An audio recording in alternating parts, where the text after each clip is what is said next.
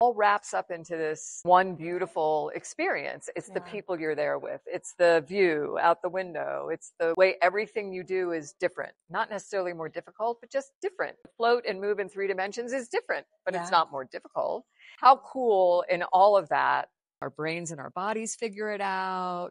We have also figured out how, as this international community, to work peacefully and successfully together. And so all of it. And then throw some science in there too. That's good. Well, the science is what helps evolve us forward and moving into the next level of our evolution as a species.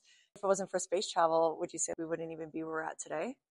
I think it's a really significant part of where we're at today and how we could be so much further if we really took advantage of what we are doing in space and what we could do in space. And I say that because, and not so much, not in necessarily the sense of, although it does apply to this, of, oh, we could be to Mars already, or we could be thinking about interstellar travel. That's a ways off. I think we've still kind of limited ourselves in what we do with space. And there's so much about the way we've been living and working on the space station and the work we do there and what we could be utilizing in space that really, I think, provides us with the solution to all of our planetary challenges.